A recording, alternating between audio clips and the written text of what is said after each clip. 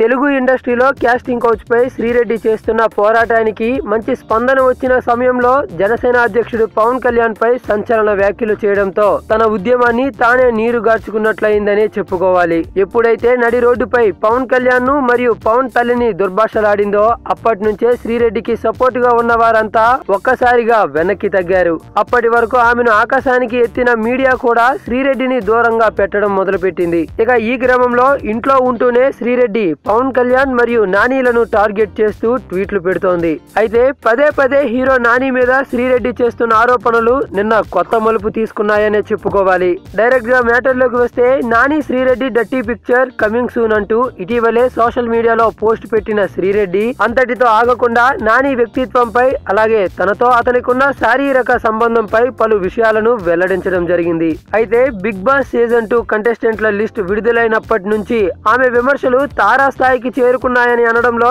ఎలాంటి సందేహము లేదు. ఇక ఈ నేపథ్యంలోనే లైంగికంగా నాని ఎలాంటి భంగిమలను ఇష్టపడతారనే విషయాన్ని అసభ్యకరమైన పదజాలాన్ని వాడి తాజాగా శ్రీరెడ్డి చేసిన ట్వీట్ పై నిన్న హీరో నాని స్పందించారంటూ తెలుస్తోంది. ఇటువంటి వాటికి రియాక్ట్ అయ్యి రోతలోకి దిగాలనుకోవడం లేదు. వాళ్ళకి ఏం కావాలో అది ఇవ్వదలుచుకోవడం లేదు. లీగల్ యాక్షన్ తీసుకుంటున్నాను. డిఫమేషన్ కేసులు వేస్తూ ఆమెకు లీగల్ నోటీసులు పంపాం. నెమ్మదస్తుల పేర్లను ఎంపిక చేసి వారి మీద ఆధార రహిత ఆరోపణలు చేయడం నిరర్ధకమైన చర్య. అవతలి వాళ్ళు అంటున్న మాటలు నన్నేదో చేస్తాయని కాదు, కానీ నేను ఉంటున్న సమాజం గురించి ఆలోచించి చెబుతున్నాను. కొన్ని క్లిక్స్ కోసం ఇలాంటి చెత్తను ప్రచురించే వాళ్ళు సిగ్గుతో వ్యవహరించాలి. వాళ్ళకి కూడా కుటుంబాలున్నాయన్న సంగతిని గుర్తుంచుకోవాలి. దీని గురించి ఉత్తరోత్తర నా నుంచి కామెంట్లను ఆశించకండి అంటూ నేచురల్ స్టార్ నాని తనదైన శైలిలో చెప్పుకురావడం జరిగింది.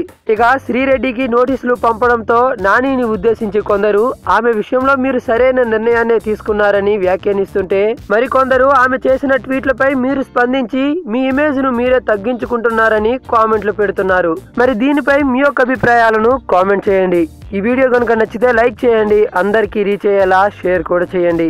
అలాగే ఎప్పటికప్పుడు ఇలాంటి special and interesting and latest updates ను మీకు అందించే మా ఎస్క్యూబ్ హంగామా ఛానల్ ను సబ్స్క్రైబ్ చేసుకొని పక్కనే ఉన్న బెల్ సింబల్ ను క్లిక్ చేయడం మాత్రం మర్చిపోకండి.